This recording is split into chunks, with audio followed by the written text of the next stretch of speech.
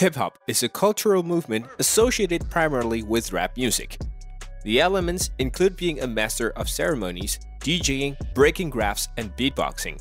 The holy trinity of early hip-hop is a term used to recognize the three founders of this movement.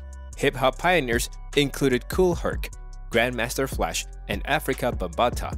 It became popular in the 1980s and 1990s as background music for rap, the musical style that incorporates rhythmic and rhyming speech, and has become the most enduring and important art form in the movement. From its infancy to the present day, the 21st century has seen a remarkable evolution of the hip-hop industry. Here are the highest-selling hip-hop albums of all time. Lauryn Hill, The Miseducations of Lauryn Hill, 1998. It can be said that the Miseducations of Lauryn Hill marked a turning point for hip-hop and popular music in general. Hill broke the record for best-selling first-week albums by an artist in the 20th century. The album entered the US Billboard 200 at number 1. The title track was also one of the top 10 entries on the Billboard 100, an unprecedented chart positions for a female rapper. At the 41st Grammy Awards, The Miseducations of Lauryn Hill was awarded 10 nominations in various categories.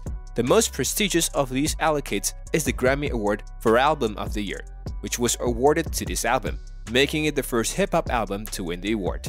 The Library of Congress recognized the cultural, historical, and aesthetic significance of Lauryn Hill's album in 2015 by adding it to the National Recording Registry. 20 million copies of this masterpiece and cultural monsters have been sold. MC Hammer, Please Hammer, Don't Hurt Him, 1990. There has never been a hip-hop artist before MC Hammer whose album has sold 10 million copies. Please Hammer, Don't Hurt Him is their third studio album and their most successful to date. The album dominated the top R&B or hip-hop albums chart for a total of 28 weeks and spent 21 weeks at the top of the US Billboard 200 charts, with great success in singles like You Can't Touch This. Many movie and TV shows have used this song in their soundtracks. MC Hammer has received criticism for including samples of songs from other musicians on his album.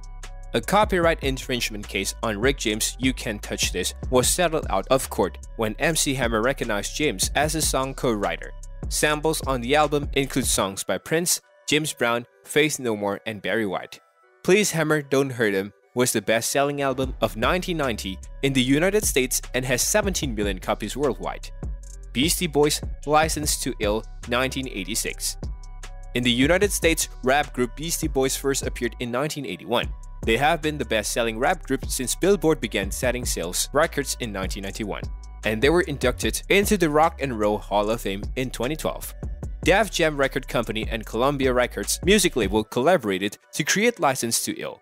The album was certified diamond in the US, gold in the UK, and double platinum in Canada, and sold a total of 10 million copies worldwide. Outkast, Speakerboxxx, The Lover Below, 2003. Outkast was an American hip-hop duo formed in 1992 consisting of rappers Andre 3000 and Big Boi. The duo is widely accepted as one of the most important and influential hip-hop artists of all time. With over 510,000 copies sold in its first week, the album leapt straight to the top of the Billboard 200. The album took home Album of the Year and Best Rap Album at the 46 Grammy Awards. Eminem, The Marshall Mathers LP, 2000. Marshall Bruce Mathers III is widely regarded as one of the most talented and successful rappers of all time. It is safe to say that Eminem's success was a major factor in reducing racial tensions in the hip-hop industry. To date, 25 million copies of the album has been sold, earning it 11 times platinum from the Recording Industry Associations of America. Eminem, The Eminem Show, 2002. Eminem's show debuted at number 1 on the Billboard 200 and ran for 6 non-consecutive weeks. With nearly 1.3 million albums sold in the second week, the album surpassed all others to become the best-selling album of 2002 in the United States and worldwide. In 2022, the project was certified 12 times platinum by the RIAA, with global sales of 27 million copies. It is also worth noting that the album reached number 1 in 18 other nations. At times, hip-hop's negative connotations have been more influential than the music itself. However, people may miss the message expressed through music. There is no denying the enormous influence these records have had on hip-hop culture. With that being said, it's time to end today's video. Press the like button and subscribe to our channel for more interesting stuff. Peace out.